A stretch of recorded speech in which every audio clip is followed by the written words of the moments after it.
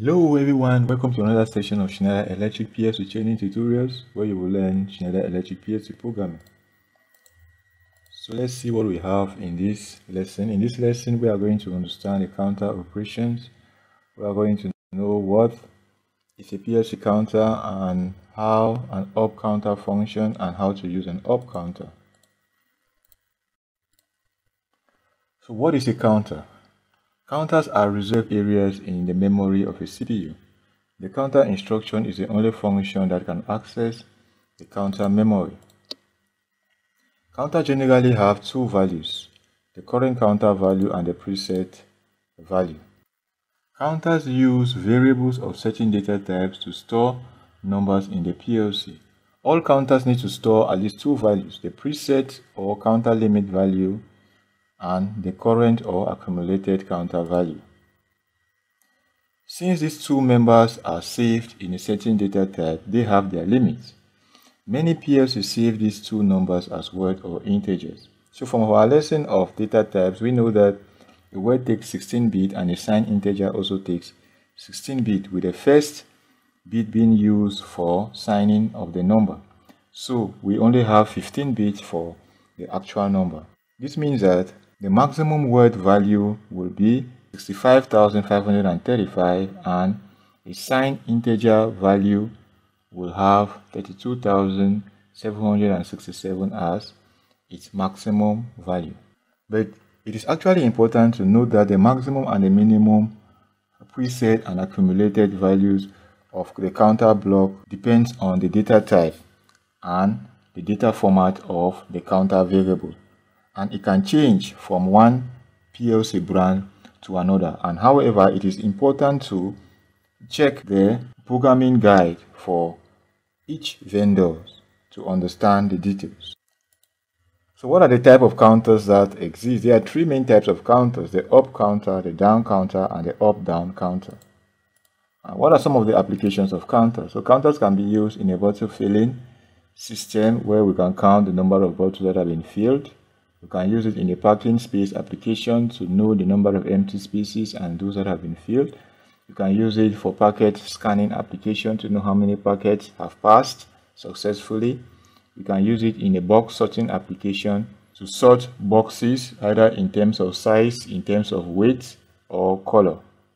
And we can also use it in a sequential control applications to track how many times a certain operation have occurred to perform certain actions. So we are going to begin with up counters. Now, what are up counters? This is an up counter. Okay, the CTU stands for the counter up, and it has this block as its symbol. Okay, so it has the count up pin, the reset pin, the preset value pin, the output pin, and the current value pin. So it also has the enable pin as well as the error notification pin, like we explained in the previous tutorial, that all function blocks have these two pins for enable and for error detection. Okay, so let's see what this text says about up counters. It says that every pulse signal on the up counter input will increase the counter value by 1. So a pulse signal on a 0 to 1 pulse signal on this pin will increment the current counter value, the CV value, by 1. When the current counter value is greater or equal to the preset value. So when this value is greater or equal to the preset value, then the output is triggered. The output becomes 1. And a pulse on the R input will reset the current counter value to 0. So if we have a pulse here from 0 to 1, then this value becomes 0. Okay, hope that makes sense. Okay, so now let's look at an exercise to implement an up counter. It says that design a PLC ladder logic program that will latch the output X using either push button S1 or S2, and push button S3 is used to unlatch X when it has been pressed and released 5 times. Another push button S4 is used to reset the counter value to 0 and at any given time. Alright, so you can pause this video and try this exercise. So S1 and S2 will set the value of X to 1, and S3, when S3 is pushed 5 times, it will enlarge X, and S4 is used to reset or enlarge X at any given time. Okay. Alright, so this is the solution to this problem, and we have already implemented it. Is a hardware circuit. We have S1, S2, S3, and S4. Okay, wired in input 0, input 1, input 2, and input 3. Then we have the X wired at output 0. So this is a function. So it says that when S1, S3, okay, a pulse signal on S3, okay, so it says that a pulse signal on S3 will increment this counter value. So we use S3 to track the number of times, okay, we track the number of counts of this counter, and S1 and S2 are used to latch it. So if S1 is pressed, you realize that we have this normally closed contacts. Okay, so it's the output contact of this counter. So counter 1.Q means the output contact, okay, the Q output of this counter. They say we have wired it to the normally closed in series with X coil.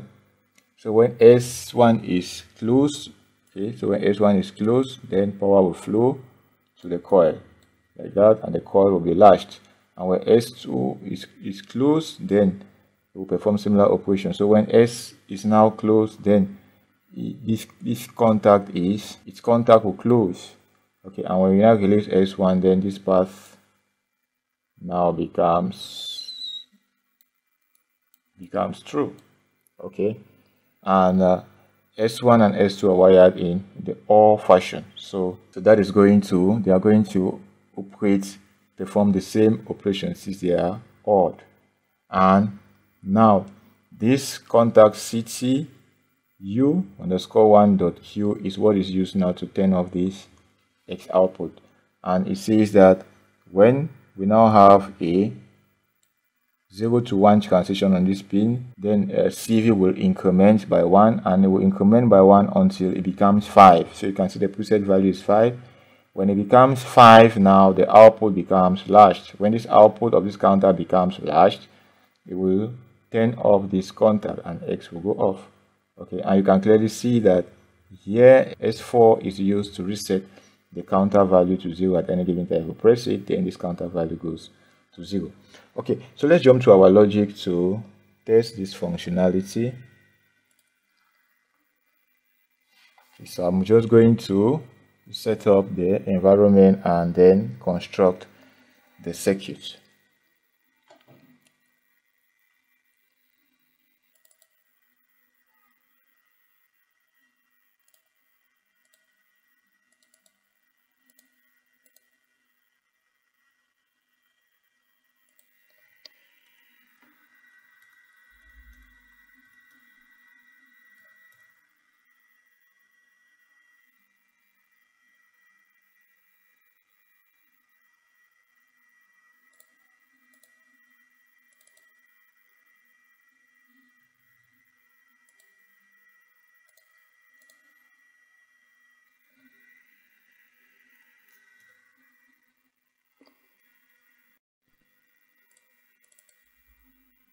Okay, I've now set up my variables, all of my variables, so I will now create my project.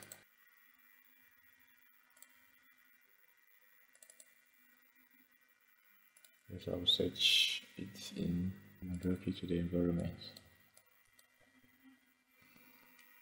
I will now wire my sensors.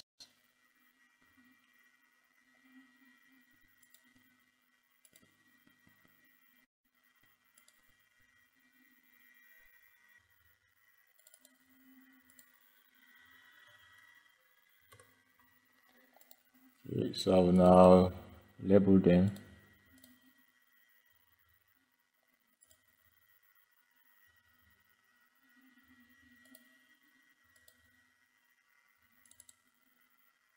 I'll now browse and take the actual output of this counter. I'll go to function blocks. Function block is a counter 1, go to the outputs, and I'll take Q. Then OK, and this will be 4 variables, S3 and S4.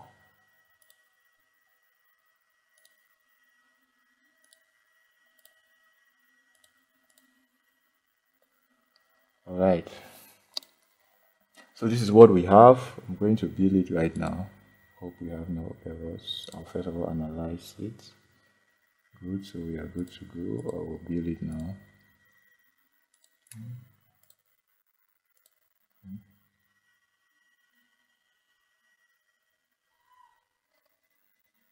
Okay, so the project is now built. I will now connect to the PLC. And then I will transfer project to PLC run after transfer. Yes.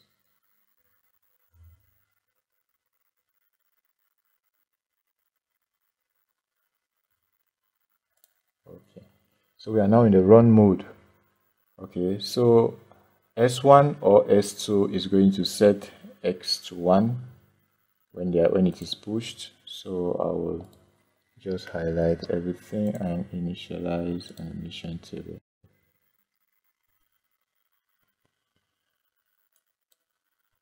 I'll arrange the windows. Okay, so this is our animation table. Alright, so S1 or S2 is going to set it. So I will set S1 to 1. First I will set it into the false mode. I will set S1 to 1. Okay, X is now on. You can see it from our simulation or our animation table. So if it goes back to 0, it has no effects. If it goes back to 0, it has no effects. Okay, because this is a hold on contact, and this counter is currently, the output is currently low, so it does not deactivate or disconnect this contact. And S3, I'll keep on incrementing the counter to S3, so it goes up, counter increments by 1, counter increments by 1, so you can clearly see that it's incrementing. So now it will go up to 4, and when it reaches 5, okay, when it reaches 5, S is going to go off. So let's see when it reaches 5. Good, you realize that X has gone off because it has now activates Q, and Q has turned off its normally closed contacts, and S4 will be there to reset the counter. So if I press S4, good, you see our counter goes back to 0. Okay, and S2 is also an option to start up the operation again. So if I start it up, it is dash, and then the process continues. Okay, so I hope this example was pretty easy to understand. Okay, so let's go back to our presentation. Okay, so this is another example which implement the same functionality. This time around we're using the SR flip-flop to set or reset X, so you can also assemble it in the software environment and test the logic. The result will be the same. Alright, so let's review what we have learned. Okay, we have understood that counters are reserved areas in the memory of a CPU to perform counts. Counters are used to generate an output on specific count of inputs. An up counter counts up from 0. Every pulse signal on the count up input will increase the counter value by 1. When the current counter value is greater or equals to the preset counter value, the output is set to 1, and a pulse on the reset input will reset the current counter value to 0. Okay, so that is it for this tutorial, and in the next tutorial we are going to look at the down counter, which is a direct opposite of an up counter. So please, if you find this video helpful, give it a thumbs up, like it, share it, and then just subscribe. And please, if you feel that there is something in this video that needs improvement, please share it with me in the comment section. Thank you very much for watching, and see you in the next video.